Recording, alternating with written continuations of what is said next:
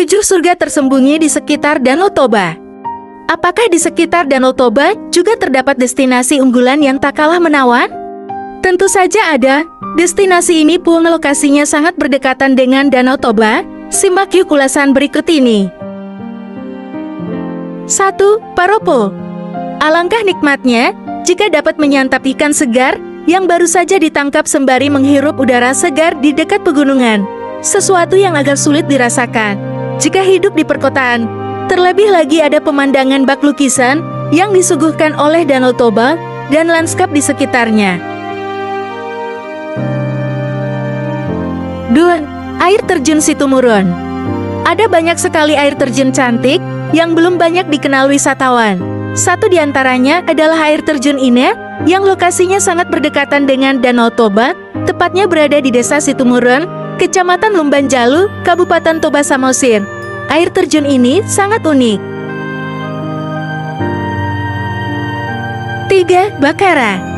Pernahkah Sobat Info Dunia membayangkan berkunjung ke sebuah tempat yang merupakan perpaduan antara lokasi bersejarah dan alam dan memesona? Tak perlu menyeberang samudera atau terbang ke negara lain, ada yang namanya Bakara, adalah sebuah lembah tempat kelahiran Raja Batat, Sisingamangaraja. 4. Air terjun Efrata. Di dekat Danau Toba, masih ada satu lagi air terjun yang menawarkan pemandangan spektakuler. Lokasinya di Desa Sosordalot, Kecamatan Hariat, Samosir. Air terjun ini menjadi destinasi yang wajib masuk dalam itinerari wisatawan yang sedang berkunjung ke Danau Toba. 5. Simarjarunjung. Untuk Sobat Info Dunia yang lebih menyukai berwisata di pegunungan, tentu tak boleh melewatkan Simarjarunjung ketika sedang berwisata di Danau Toba. Puncak bukit ini menyajikan kecantikan Danau Toba sebagai daya tarik utama.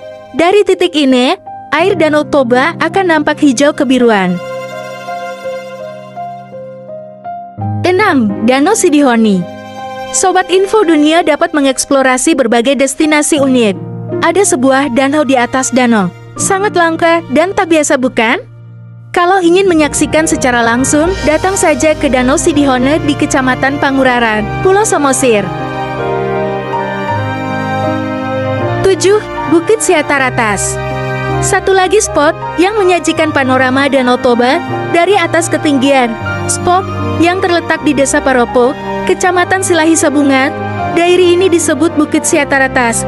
Banyak yang mengatakan bahwa bukit ini sepintas mirip dengan perbukitan di luar negeri. Itulah 7 surga tersembunyi di sekitar Danau Toba. Menikmati Danau Toba tak melulu hanya dengan datang ke Danau Tobanya. Sobat Info Dunia juga memiliki alternatif lain untuk menyaksikan panorama danau terbesar di Indonesia tersebut.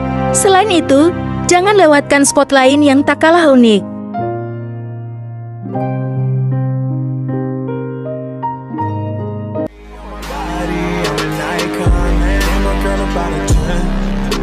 Fuck her